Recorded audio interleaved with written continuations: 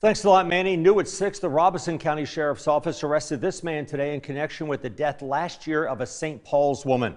Among Michael Brayboy's charges tonight, first-degree murder. He's accused in the death of Jessica Lawrence. Now, we previously told you that Miss Lawrence was reported missing back on October 12th of last year. Her body was found later that month in the area of Tom M. Road in between Roland and Pembroke. A cause of death has not been officially released. At the time, authorities said Brayboy, who was in a reported relationship with Miss Lawrence, was spotted driving her car around after she was reported missing.